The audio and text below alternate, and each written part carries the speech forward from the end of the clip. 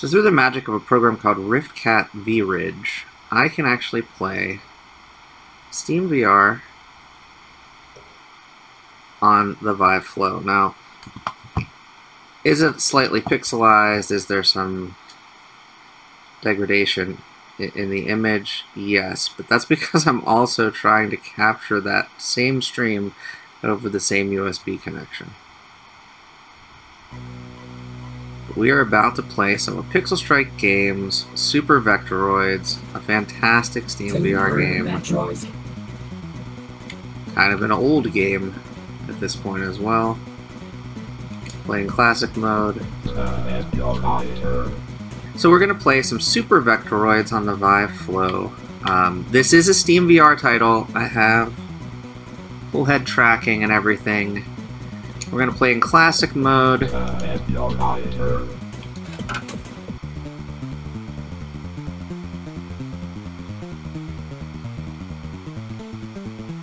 And this is a title that's been perennial alpha state for a long time.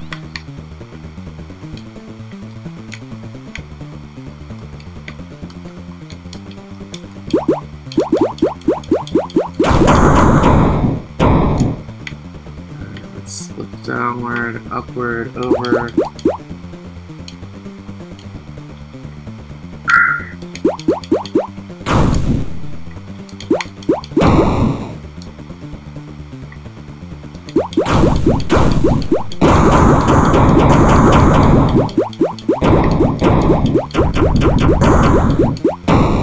We just died.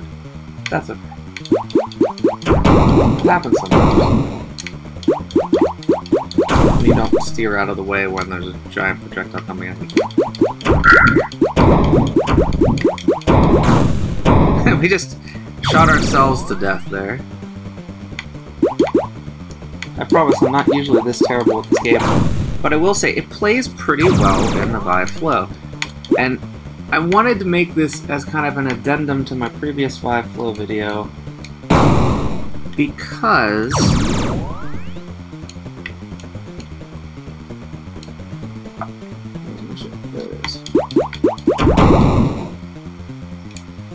people were curious if you could play PC VR titles.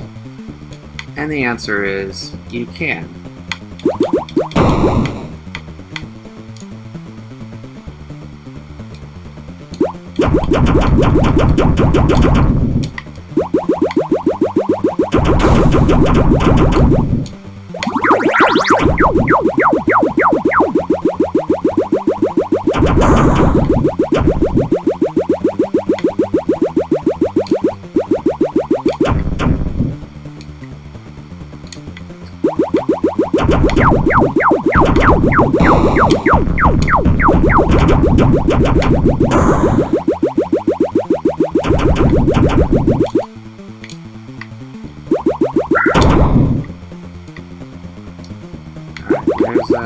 Danger Will Robinson right there.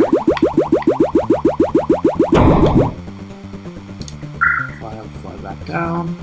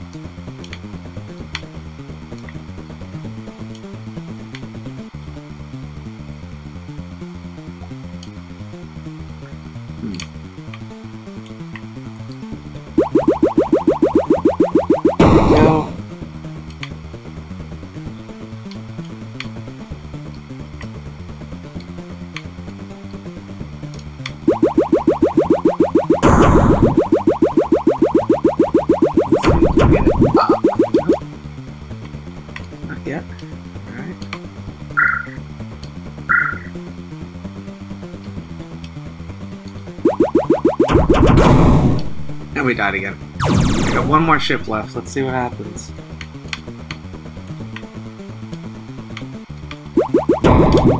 There we go. We finished a wave 2. That's enough of this game. There we go. And I have to say, this looks fantastic. The Vive flow in Elite Dangerous Odyssey here with this title screen, this looks tremendous. Now, I really can't wait to get into space. Clouded course, Econeer. Speed restrictions are now lifted. Until next time, Commander. Frameshift drive charging.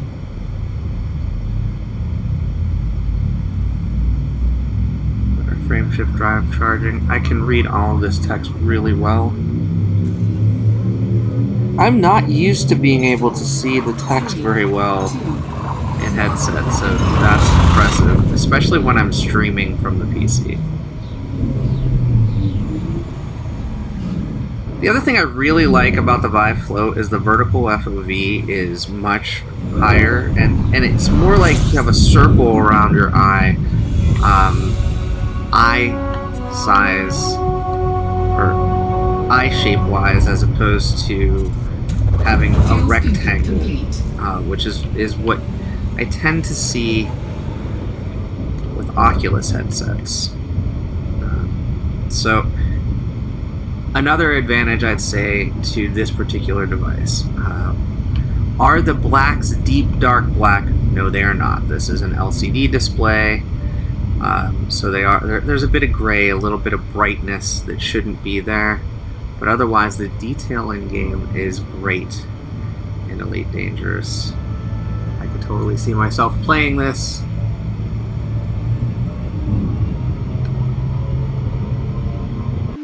So it's Neo Art Space.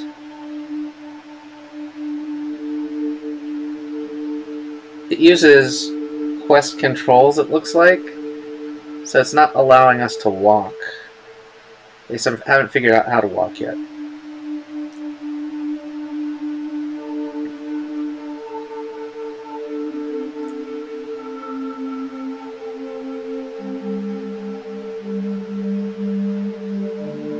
Yeah.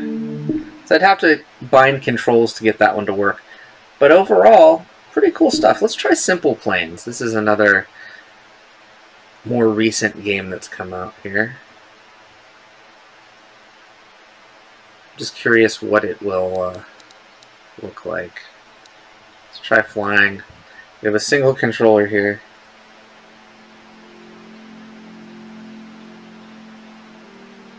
So we do have the ability to, let's see if we can grab the throttle.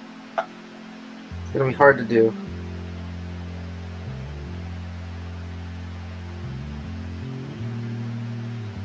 Yeah, so without two controllers, Simple Planes doesn't steer very well. That said, though, it's almost playable. So, like, a lot of these games are almost playable. Anyway, I just wanted to do a quick look at SteamVR running through Riftcat's V-Ridge on the Vive Flow, just to show you that as a proof of concept, the Vive Flow can indeed run streamed SteamVR content with kind of an emulated weird Vive wand, but it works. Hope you've enjoyed this video. I'll be back with more content soon. Until next time, get out there and enjoy some VR for yourself, and thanks for watching. Bye-bye now.